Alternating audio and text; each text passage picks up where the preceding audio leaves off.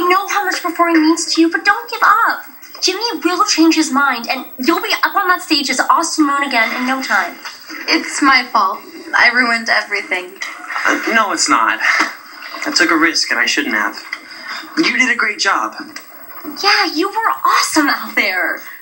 Look, it took time for me to overcome my fear, and it'll take time for you to get over yours. Thanks, Allie.